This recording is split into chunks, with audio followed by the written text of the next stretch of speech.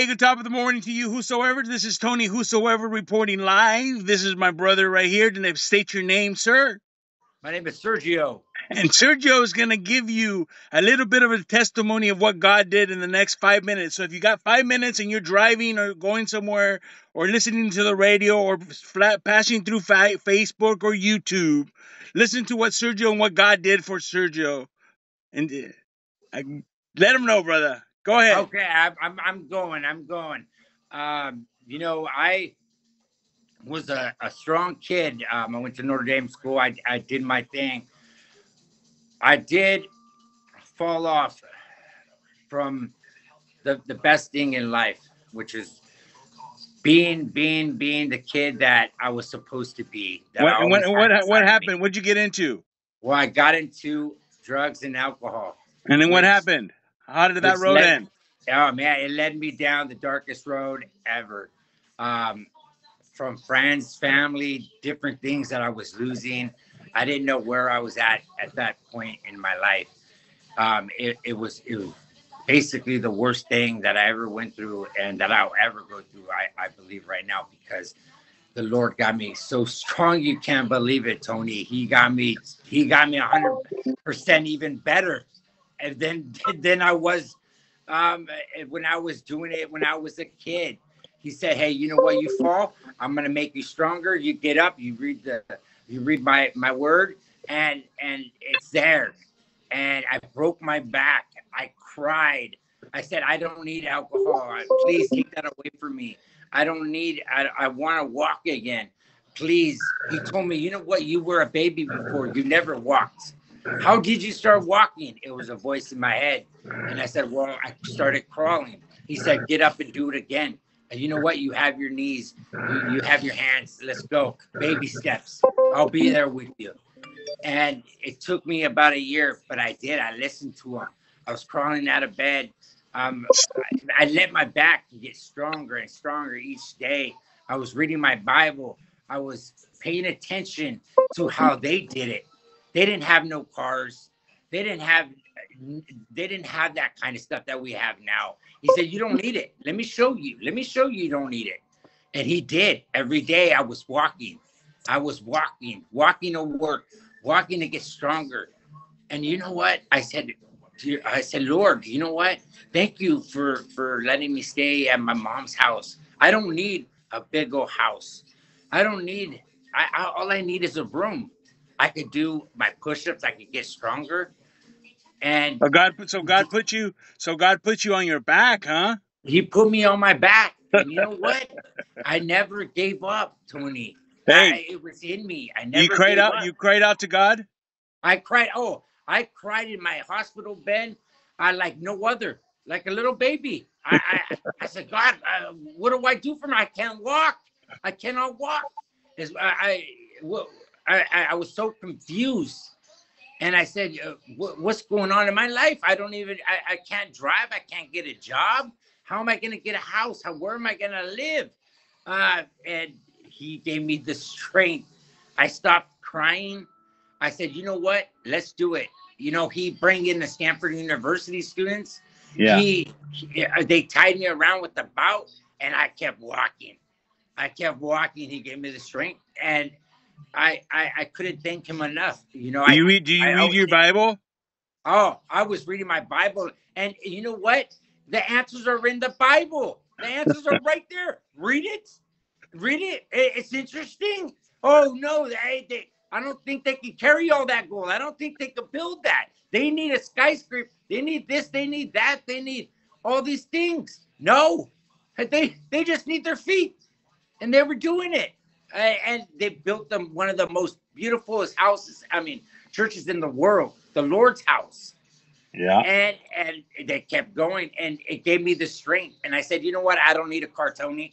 That's a blessing. I don't need a car. I could walk. I could do it. Let's do it. Started walking, and now look at me. I walk to the beach. I don't need a car to get to the beach. He said, you know what? I'm going to put you right here. You can't drive. I'm going to put you right here next to the beach. You can walk. There you go. You can walk. Amen.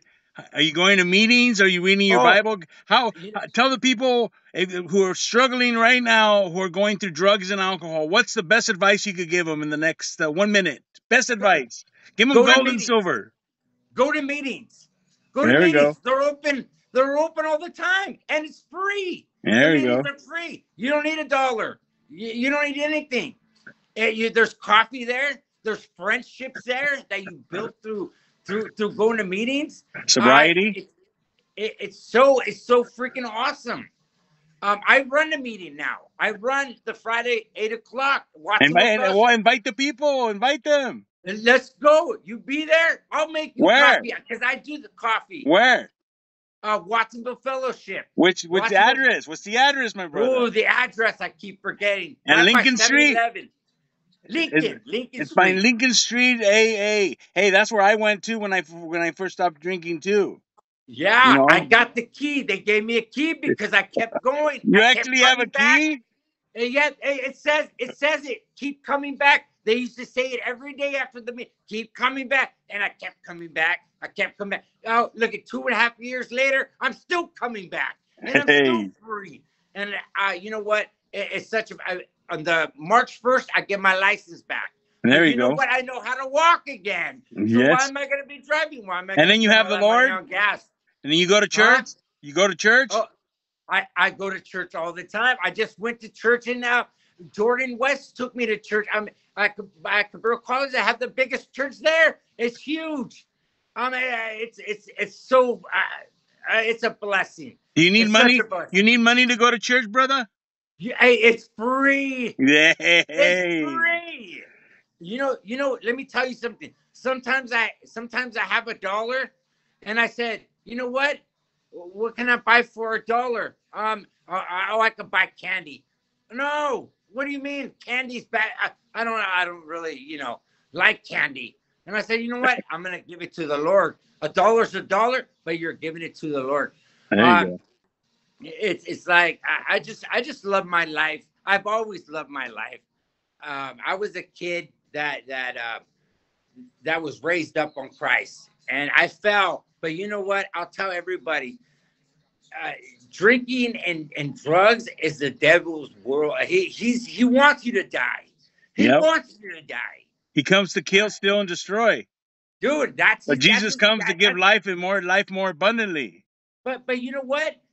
His game plan is over. People are already they're studying it. They're saying, wait a minute, this guy's trying to take us out. It's right here.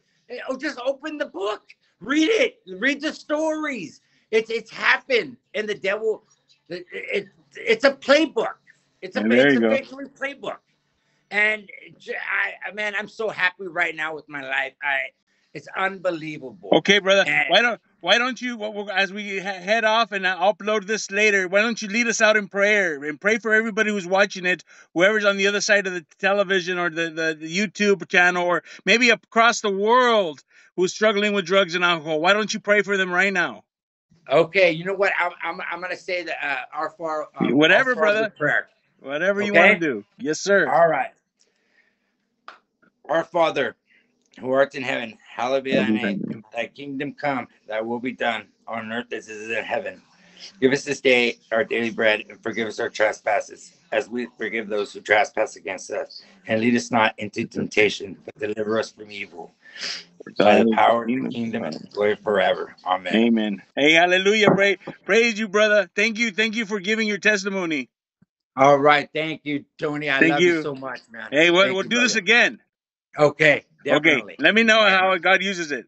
God bless you. All right. Thank you, Tony.